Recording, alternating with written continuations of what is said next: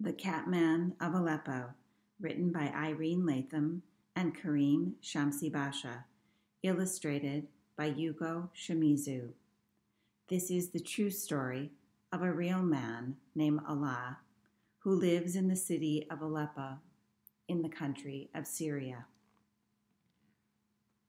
Allah loves his city of Aleppo. He loves its narrow alleys and covered bazaars selling pistachios, jasmine soap, and green za'atar. He loves the boiled corn and dried figs offered on the street. Most of all, he loves the people of Aleppo.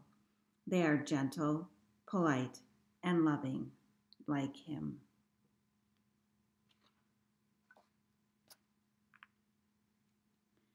Even when war comes to Aleppo, Allah doesn't flee like so many others.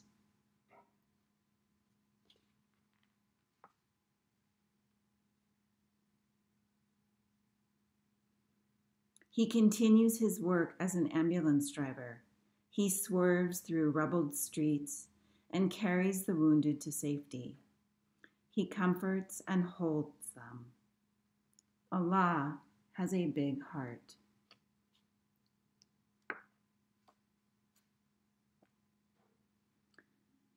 Allah's work is important, but he misses his loved ones. Where are they now? Are they safe? He misses the way things used to be before the war. Aleppo city center no longer echoes with the rich, exciting sounds of copper pot pounding and traditional sword sharpening.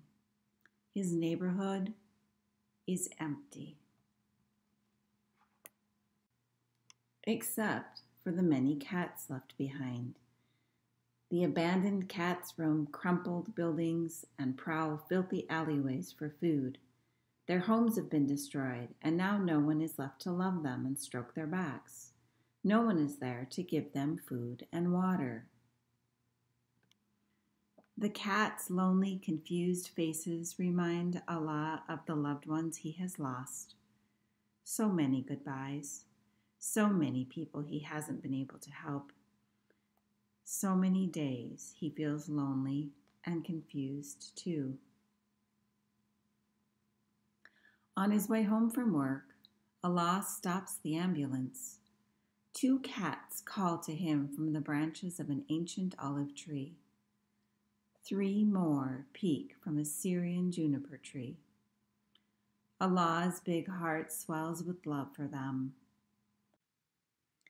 Bombs may still fall, and his loved ones may never come back to Aleppo, but there is something he can do. He can look after the cats.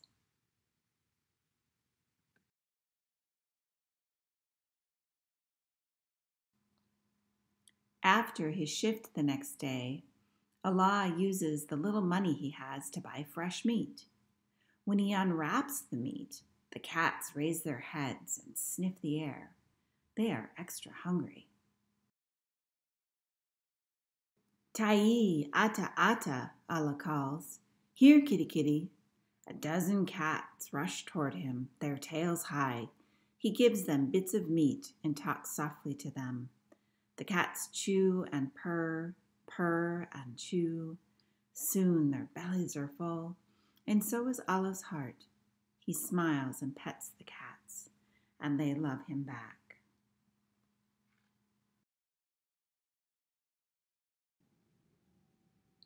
Allah brings meat and water for the cats every day.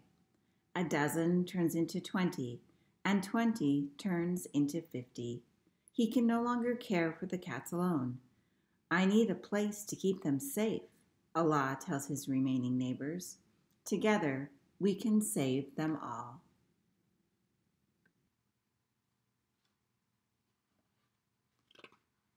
Word spreads, and volunteers arrive.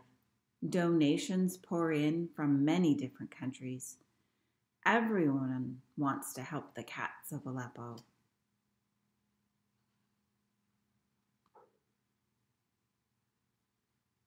Allah collects enough money to buy a building with a shaded courtyard. He names the sanctuary the house of Cats Ernesto, in memory of a friend's beloved cat. Soon cats are everywhere. Orange cats, striped cats, white cats, gray cats, and black cats. For every cat, there's a dish of food and a bowl of water. Now, when people must leave Aleppo, they bring their cats to Allah before they go.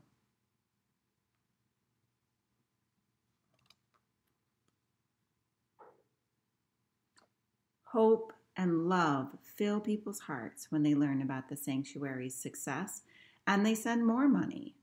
With so much support, Allah is able to rescue other animals too.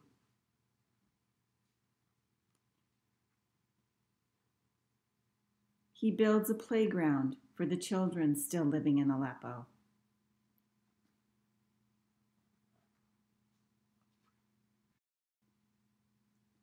He helps dig a well so everyone can have fresh water. He distributes fruit, ma'amul, and barazet cookies to the people he meets.